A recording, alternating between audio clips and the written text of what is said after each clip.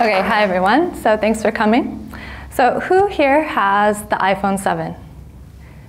Really, no one? No one? Okay, great. So according to Apple, this gadget can do a lot of cool things. It can see with its 2 cameras, it can hear conversations and verbal commands with its audio gear, and it can perform calculations and store and transmit information. Now, because it was designed by humans, we know exactly how it's built, how it's organized, and most importantly, how it performs all of the calculations needed for it to work properly. Every bit of hardware, all of the dimensions, and all of the connections have been precisely detailed and designed. And what's more is that a new version comes out almost every year, right? So who here has one of these? Okay, really? Okay, well, it actually does something pretty similar. It can see and hear and perform calculations and store information. But what's amazing is that from the start of human civilization almost 10,000 years ago, this brain hasn't changed that much. We still only know a little bit about how it works and how it functions. We know the basic structure and organization, but how it functions, how it performs calculations, and how it stores information is still a big unknown to us. So we all have smartphones, so why are we interested in studying such a complicated thing? And that's because as humans, we want to know who we are. And simply put, we are our brains. So higher order functions like our personalities, likes and dislikes, memories, thoughts and dreams, and the ways that we communicate are all arguably the things that identify us as individuals. And they all depend on the different functionalities of the different parts of our brain. So how does one organ perform so many different activities? And as neuroscientists, this is what we are trying to understand. And before I show you one of our approaches, I first want to talk about how we studied the brain in the past. So in the past, when our ancestors came across something that they didn't know, I like to imagine they did something like this. They took a stick, and then they poked it to see what happened. And using a similar approach, we learned what parts of the brain performed what functions by essentially poking it and seeing what happened. Or more exactly, by observing what happened when a certain part of the brain was injured. For example, if you injure this part of the brain, you might lose your ability to speak. And if you injure this part of the brain, you might lose some kind of memory. So from collecting decades of this kind of information, we're able to get a pretty good map of what parts of the brain performed what functions. But the problem is this information is quite static. So just because, for example, we know what part of the brain is involved in speech, doesn't mean we know how the brain uses this area to make speech. So things like deciding what to say, what language to say it, how loud, how to move your mouth, it gets very complicated. So to understand how the brain works requires us to identify the connections between the different parts of the brain and how they work together. So let me give you an example. As you're sitting here trying to listen to me speak, let's say that there's a mosquito flying around, so it's really annoying and you want to kill it. So what happens in your brain? Now first, when you see something, your visual cortex is activated, and then your auditory cortex is activated when you hear something, and then your inferior temporal cortex is activated when you identify this flying object as a fly, which then activates your amygdala because you hate flies. They're so annoying, right? And then your frontal cortex is also activated when you decide to kill the mosquito, and then your motor cortex to help control your arm so you can finally smash it. So it's pretty crazy, right? Something as simple as wanting to kill a mosquito is really not that simple. And it's actually much more complicated than what I've shown you here. But the important point to this example is that it's the connections between the different parts of the brain that allow us to have such complex behavior like trying to kill a mosquito. So how does your brain make these connections? So your brain is made up of a bunch of special cells called neurons. And they can store information and transmit information from one another via an electric signal. And to do this, neurons form very special structures. So here you see one neuron, and this is the cell body. And these black branched structures are called dendrites, and they function as the signal receivers of the neuron. And this long red structure is called the axon, and this functions as the signal sender of the neuron.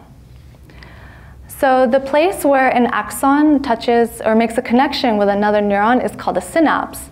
And these are specialized structures that allow the transmission of information from one neuron to another. Now, the special shapes of these dendrites and axons allow the neuron to make multiple synapses with multiple neurons, forming a really complex network. So this is quite a simple overview. I want to give you a little bit of a sense of the scale of the network that we have in our brain. Okay, so the adult human brain has about 86 billion neurons. And if you imagine that one neuron is the size of 1 grain of rice, then 86 million neurons could fill an Olympic-sized pool to about my shoulder height. And each of these neurons can make hundreds to even hundreds of thousands of synapses with other neurons, forming a really complex network. So it's estimated that maybe there's 300 trillion synapses in the human brain. So with such a complex network, how do we make the correct connections when we have so many neurons? And there's a lot of factors that determine how a neuron makes a connection with another neuron, but today I just want to focus on one thing, and that's cell shape. Okay, so your body has many different cell types, and they're all kind of this similar circular or square shape. On the other hand, your neurons can make a huge diversity of shapes, and here are a few examples. And again, the black are the dendrites, or the signal receiving part of the neuron, and the red are the axons, and they're the signal sending part of the neuron. Now, the different shapes of these dendrites and axons affect the way that these neurons can make connections to other neurons, and can also affect the way they receive signals and integrate signals, and how they process and send signals. So you can see actually how studying neuronal shape still looks pretty complicated, right? That's why in our lab we like to simplify things a little bit, and we like to focus on this neuron, and I'll show you why. Okay, so this is a 3D reconstruction of our model neuron. It's called the Purkinje cell. And these can be found in the part of the brain that controls fine movement, which is great because if you disrupt this cell or you poke it to see what happens, then you can see defects in things like movement and balance. And what you see here is mostly the dendrites of the Purkinje cell. And unlike other neurons, these dendrites can form a unique flat structure, and this allows the Purkinje cell to make very specific and precise connections with other neurons. Now, if you look at the Purkinje cell from the side like this, normally it can make a connection with another type of neuron that looks like this. And actually, one Purkinje cell can make connections with many of these neurons, but I'm just going to show you one for simplicity. And these two guys make a single synapse. And this is the important point. For proper signaling and function of this circuit, these two neurons should only make one synapse with each other. Otherwise, you're going to have problems in things like walking and balance. So you can see how the flat shape of this neuron, of the Purkinje cell, can help facilitate this.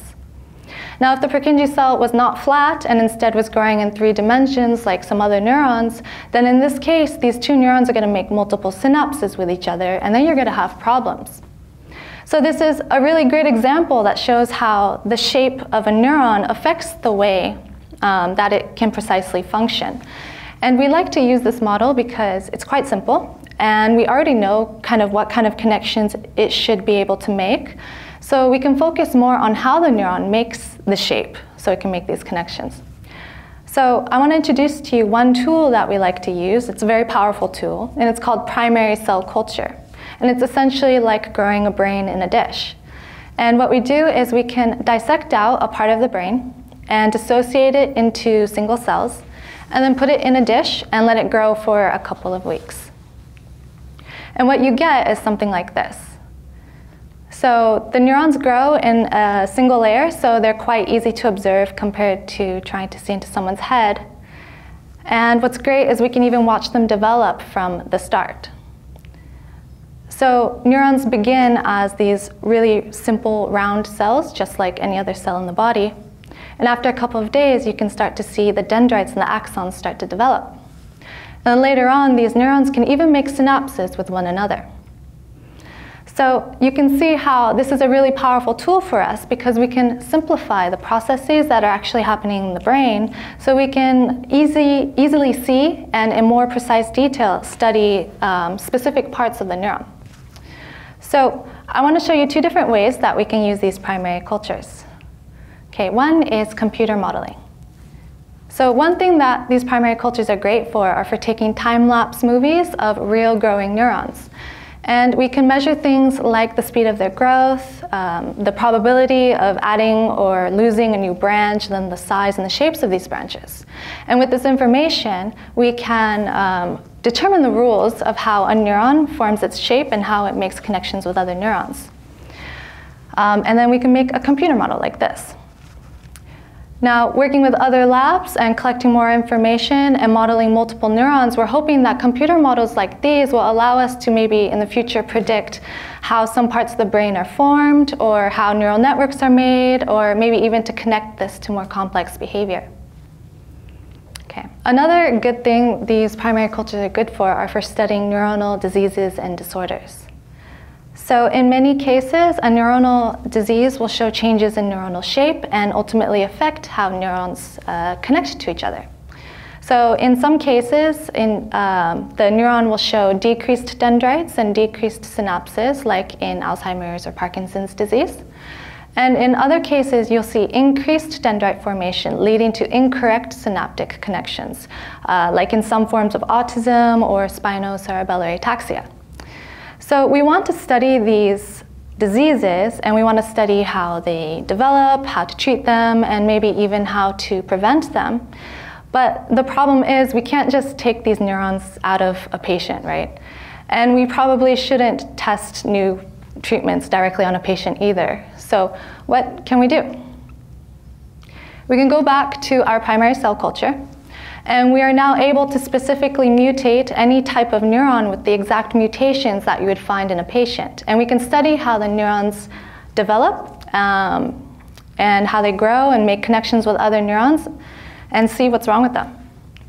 And what's great is we can also see the effects of things like gene therapy or drugs, or maybe even changing the condition of how the neurons are growing, and see if this can change the neurons back to a healthy state. And we can do this without having to do it on the patients first. So you can see how this is a very important tool for us to study how the shape of a neuron affects its function in the neuronal circuit. And personally, I'm really excited because the models that we have now are really simple. But as we collect more data and we better understand the rules that determine the shape of how a neuron grows and how it makes connections with other neurons, then we can go from something like this to something like this, and to have a better blueprint of how our brain works. And then maybe then we can even answer the question that I started off with and understand who we actually are. Okay, thank you for listening.